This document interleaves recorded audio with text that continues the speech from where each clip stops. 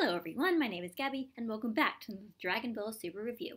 This time reviewing episode 74. Gohan and Jaco quickly clear up their misunderstanding and find out what's going on. In the meantime, Barry blackmails Coco to try and cause a scandal between herself and Gohan. While Coco can't bring herself to do it, Barry still manages to get some incriminating photos of Gohan, and tries to blackmail him and Videl with it. It just doesn't work out. But as Barry leaves empty-handed, he gets infected by water gush. With its power, he successfully kidnaps Pan. With the evil in Barry's heart, Water Gush becomes pretty powerful, enough that Gohan as the Great Saiyaman has to go Super Saiyan to defeat him. But a final Great Saiyaman beam defeats Water Gush and provides an awesome impromptu final act for the upcoming movie. Except, as Jaco goes back into space, Water Gush escapes yet again. So, what did I like about this episode? Well, first of all, there were a lot of really nice character moments between a lot of the characters. You know how last week I was saying the one thing I don't really enjoy about Gohan and Videl's characters in Super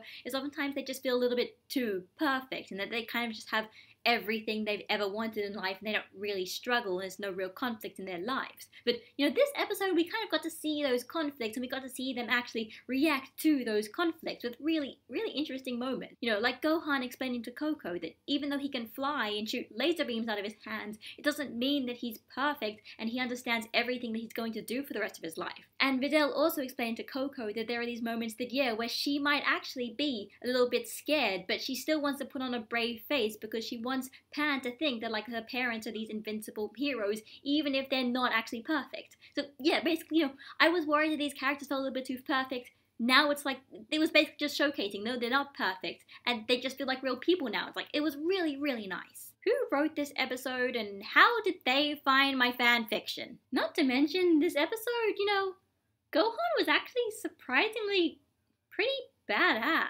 Like that moment where Barry is harassing everyone and then Gohan just kind of like politely grabs him and he's just like telling him to leave. And then when Barry doesn't want to leave, Gohan just kind of just pushes him a little bit and then he just sort of shows off just how strong he is, and he's just like, yeah, listen, get out of here right now. And it's like, oh, whoa, I was not expecting that. He got to do really cool stuff in this episode, and he felt legitimately badass without having to get some kind of rage boost or becoming the strongest character in the show. He legitimately felt like a character. I'm like, I really think this is really cool. He did cool stuff.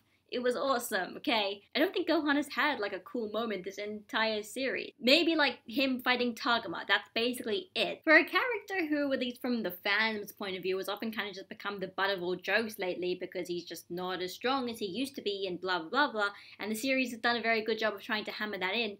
The fact is, no, Gohan can honestly be really cool if you give him the right amount of focus and make the conflicts particular to him, and they did that this episode, and it was cool. Like, Gohan going Super Saiyan and Great Saiyaman and just, like, beating him, and it was like, that's cool. Even if Gohan isn't the strongest character in the show, he can still be cool. He can still do things, and they actually let him do things in this episode, and I just really appreciated that. As for what I didn't like about this episode, this isn't really the fault of the episode, but rather just sort of an implication as to what might be happening next arc, and that is that Gohan's trump card when he was kind of like in trouble was basically just going Super Saiyan. And I am worried that if the fact that he went Super Saiyan here kind of implies that him going Super Saiyan is also just going to be, that's all he's going to do in the Universal Survival arc. That's just his power, is just going Super Saiyan. You know, just like how it was used in Resurrection F, where it's just like, he's normally just fighting untransformed and then he goes Super Saiyan, but it's like this temporary thing and that's it. Regardless of whether this is consistent or not,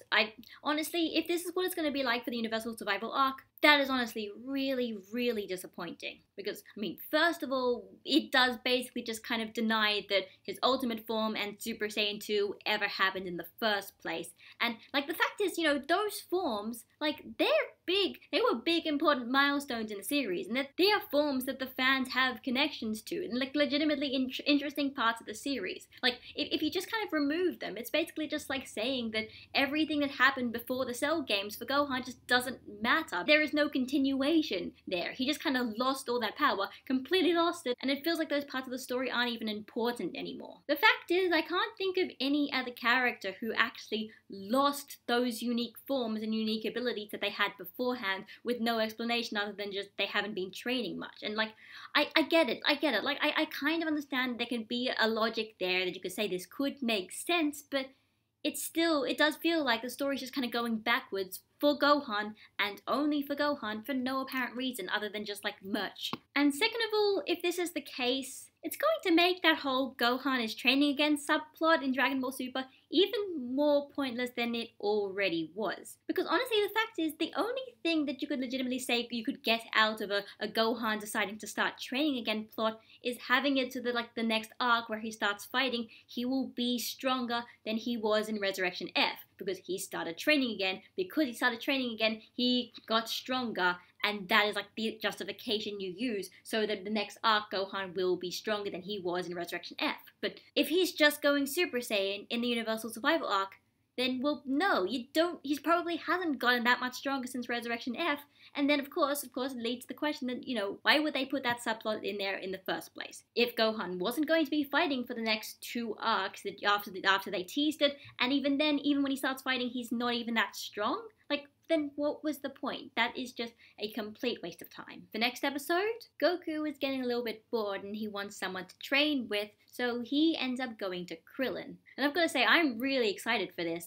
Goku and Krillin's relationship is honestly one of my favorite parts around the early parts of Dragon Ball. It is just such a beautiful friendship, and I just really like the fact that they might be revisiting it again. I am just hoping that they don't use this basically Krillin-centric episode, and maybe even 2 episodes, to make fun of Krillin, because I know Toei does it, and it is basically just a Toei thing. It's not really in the manga that much, and I mean, Butt Monkey Krillin can be funny, I guess, but Krillin is much more than that, and I think even Dragon Ball Z Abridged can tell you that. So I hope this doesn't just turn into an episode where we go around and see how many more points we get on the Krillin-owned counter. So that was Dragon Ball Super episode 74. I think it's one of my favorite slice-of-life episodes of Dragon Ball Super so far. It had some really nice character moments, kind of character development, and for the first time in ages, Toei actually trusted the day to be saved by someone who wasn't Goku or the gods. This was a Gohan-centric arc, even if it was only 2 episodes, and it was really nice, and it really explored Gohan's character, and I really, really enjoyed it. Even if all we got out of this was,